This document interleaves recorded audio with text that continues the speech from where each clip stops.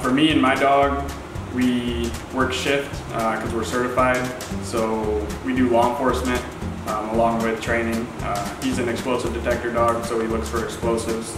Basically, we come to work every morning, feed the dogs, spray the runs, take the dogs out to training, do training, come back, wrap up in the day, and then we go home.